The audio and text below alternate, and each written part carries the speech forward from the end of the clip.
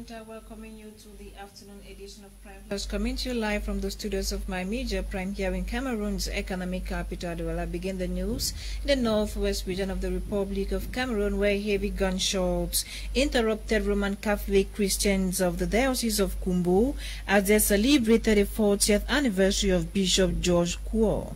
Locals say the shooting was carried out by separatist fighters in a bid to disrupt the occasion attended by top administrative officials, including Northwest Governor Adolphe Lafrique. Those present were forced to lie down for fear of being hit by stray bullets. The mass, however, continued later without interruption.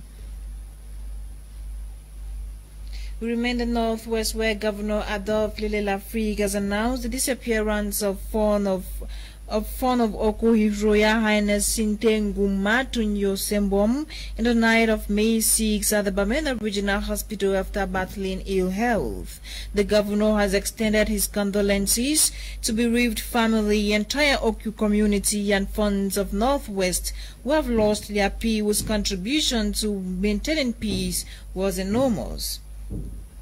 Now, children aged between the ages 0 to 5 will for the next 3 days be administered 2 drops of oral polio vaccines with a national campaign which kicks off today, May 7, 2021.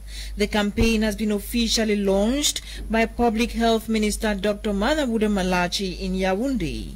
According to the extended immunization program, this vaccination will be done through the door-to-door strategy in households across the country.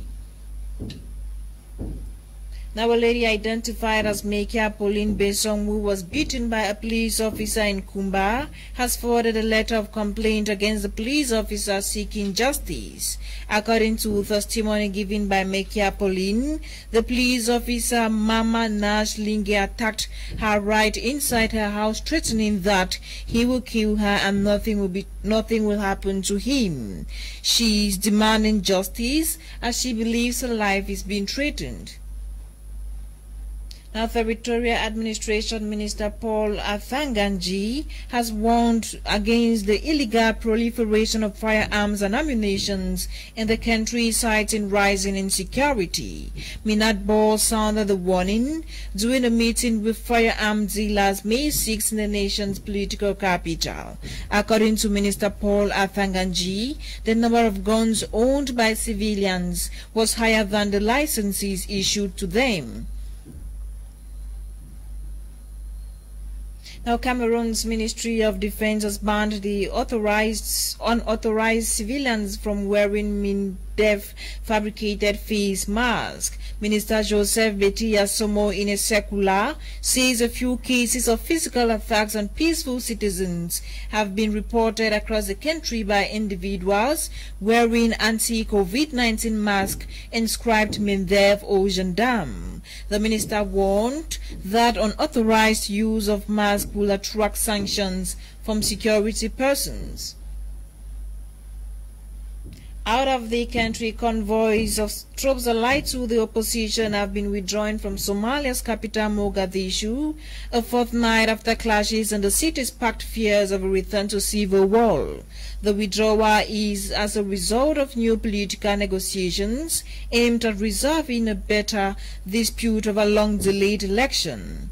Their sudden arrival in the city last month led to clashes with pro-government forces and mass exodus of civilians. Now, Rwanda is working with international partners to bring in the latest technology to help the country produce COVID-19 vaccines of the manna type, such as Pfizer and Moderna. Rwanda's Health Minister Thosias Mpunga said discussions were at an advanced stage to open a vaccine plant to aid the vaccination campaign in Africa. The World Health Organization says African countries are running out of supplies of COVID-19 vaccines, and there is concern over the availability of further doses. So far, 7 countries have already exhausted the vaccines they received from the UN-backed COVAX scheme, with Africa representing 2% of administration.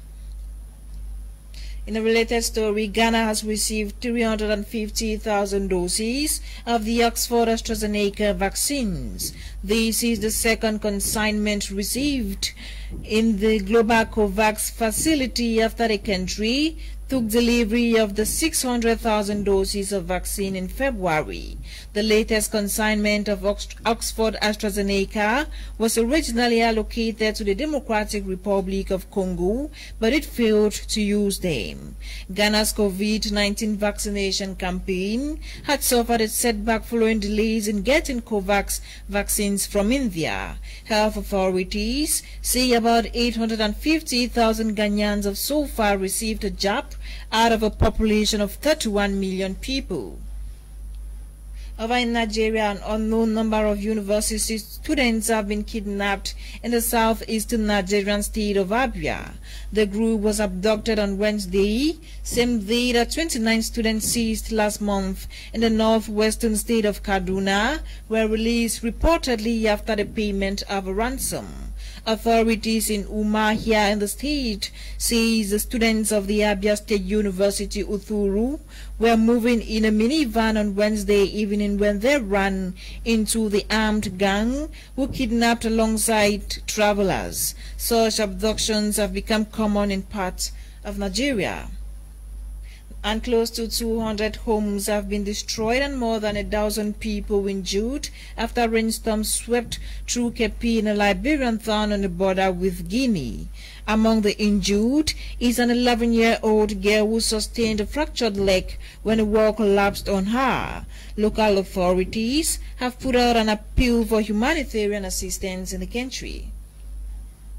This concludes the 3:30 p.m. edition of Prime Flash on My Media Prime Television. Developments of these stories and more be yours at exactly 6:30 p.m. with Genda Peot and Blanche. The news was compiled and produced by EWANE and NOLINGA. My name is FON QUINTA. Stay tuned to more programs on My Media Prime Television. Goodbye.